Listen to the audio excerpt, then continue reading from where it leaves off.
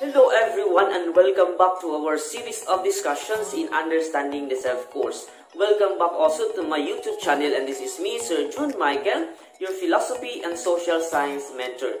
For today's video, we are going to talk about William James, a well-noted and popular Harvard psychologist. We are going to talk about the idea of William James on the self. So are you willing to listen? Are you willing to learn something today? Then keep on watching this video until the end.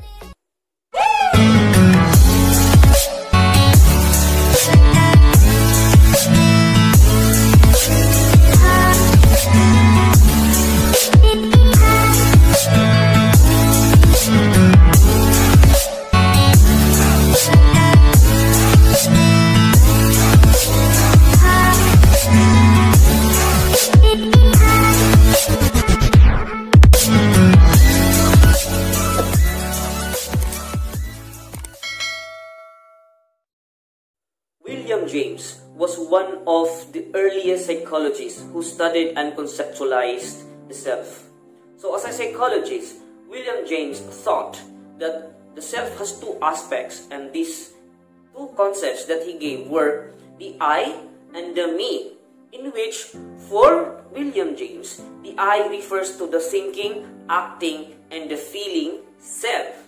On the other hand, the me for William James refers to the physical characteristics as well as the psychological capabilities of the self. However, in the late 19th century, William James had published a book entitled The Principles of Psychology, and in this book, James particularly discussed that the self has constituents. And what are these constituents of the self? These are the material self, the social self, the spiritual self, and the pure ego. In this discussion, we are only going to discuss these two constituents of the self. These are the material self and the spiritual self. According to William James, the material self has four components. And what are these components? These are our bodies, number one. Second, our clothes. Third, our immediate family. And number four refers to our home. So let us discuss this one by one, because according to James, these four components deeply affect the things because we have put so much investments to these particular components in the creation of ourselves, in the development of ourselves. So we cannot take these things for granted in ourselves. So number one, the innermost part of our material self is our body. So we are investing so much to our body because we are directly attached to the commodities that we cannot live without. We cannot live without the body. Siyempre, sumunta, are we just mere thinking beings? No, we are not just mere thinking beings. We have a body, and therefore we have to make sure that this body functions well, that this body lives well. Because if our body experiences illness or disorder, then it directly affects us, di ba? For example, pag nagugutom tayo, di ba, we feel the hunger. Pag nauuhaw tayo, we feel the thirst. Di ba? When we are tired, when we are stressed, then we can feel these things in our life, in ourselves, because this is directly connected to our body. And our body is basically part of who and what we are. And so we have also some certain attachments to our body, we have our own closeness to our body, and it only means therefore that the bottom line here is that our body is so valuable to us. Whatever we do to our body, we are doing it to ourselves. So if we take care of our body, it is also the same as taking care of ourselves. Pero kung pinabayaan natin yung ating katawan, inaabuso natin yung ating katawan dahil sa mga klase-klaseng bisyo, ano pa yung mga tinitake in natin o iniinom natin o kinakain natin na nakasisira sa ating katawan, then definitely that shows that we do not actually take care of our body. I have to tell you that our body is our life. When our body dies, then totally our self will also die. Kailangan nating ingatan ang ating katawan. Okay? The next component of the material self is our clothes. So our clothes are part of ourselves. There's a saying that says that clothing is a form of self-expression, and that we choose and wear clothes that are reflection of ourselves. Ano yung sinusuot natin, it speaks of what kind of person we are according to psychologists, especially William James. So, in the principle of the philosophy of dress, according to Hermann Lotz, James believed that clothing is an essential part of the material self. The essential part. The way we dress, the way we clothe ourselves with garments, it speaks what kind of person we are. That's why siguro makikita ko yung sarili ko dito. As a person, ako I just wear simple clothes. Well, that speaks of what kind of person I am, because I'm a simple person, and I don't usually wear expensive clothes. My wife would sometimes tell me to buy expensive clothes, and I would immediately tell her, no, I can still make use of the old ones. My clothings are just countable. Kaunti lang yung mga yung pantalon ko, I think I have only 5, So lang, may 2 sapatos lang ako, isang tsinelas. So, ayan, I live in a simple life, because I was trained to become simple. So, ayun, my clothing speaks of my identity, of who I am. Ayun, another example is our uniform. Our uniform is a clothing. It's not just simply a fashion, but our uniform speaks of our profession, of our status, of our identity. Diba? So that is why clothing is part of our material self. The third component of the material self is the family. The family is directly connected to our own self. Our parents and our siblings are very significant parts of ourselves. When somebody dies in the family, it seems like there's also part of us that is also dying. What they do or become affects us. When someone, some members of our family graduates, or their lives became successful, we feel that their success is also being part of us. We can also feel their success, and we can also feel that their downfall is also part of us. Pag mayroong mga problema sa pamilya, naapektahan yung tao. Kaya nga, pag may family problems, these are directly affecting us, our self as a person.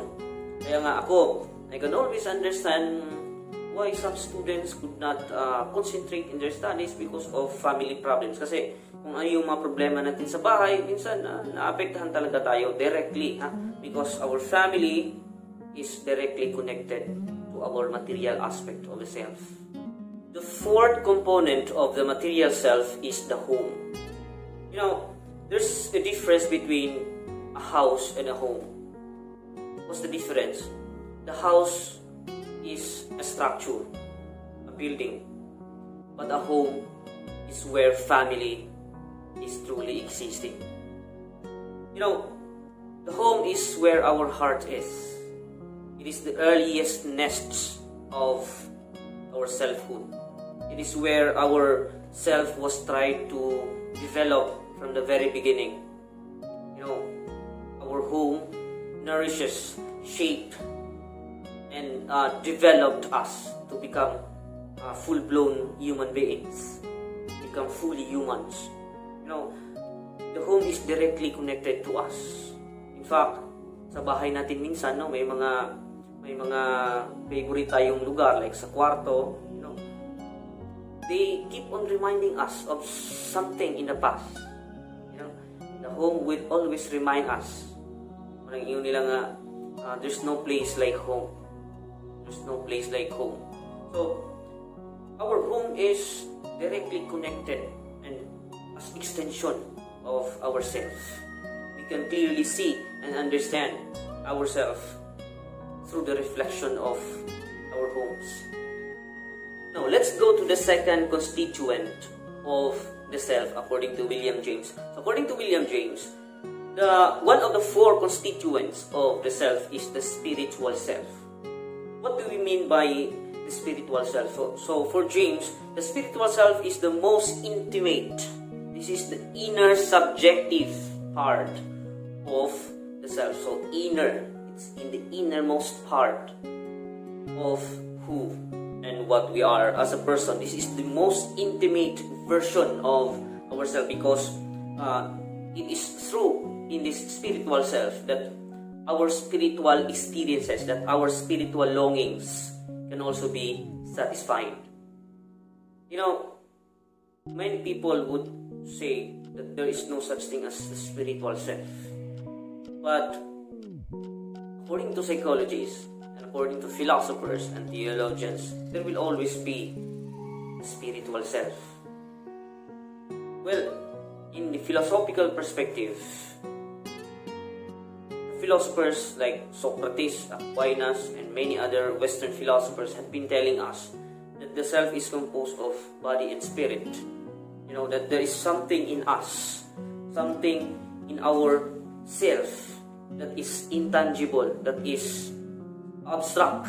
You know, there is something in us that cannot be seen in the real life. That is our spiritual self. You know, I can give you example. You know, human beings can never be satisfied materially. Human beings can never have material satisfaction. Why? Because the material things, yes, we need them. We need them as part of the necessity of our material self. But, you know, there is something in us that we keep on longing for something greater. There is something in us that we keep on searching for, something that is not in this world, something that belongs to the supernatural, something that belongs to the metaphysical aspects of our human experience. And this is the spiritual aspect of ourselves. Theologically speaking, our spiritual self is coming from God, who is a pure spirit also. Our spiritual self is the one that is leading us to seek or search for something beyond in this physical world. It leads us to the search of the metaphysical beings in this life that can give us ultimate satisfaction. You know, let me go back to what I said a while ago, that we can never be satisfied materially. Yes, for instance, you are hungry right now, so you eat, right?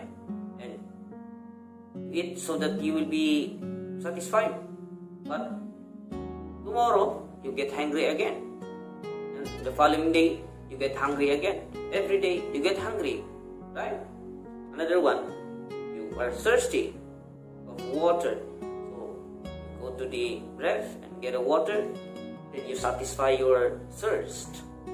However, the following day or later on, you get thirsty again.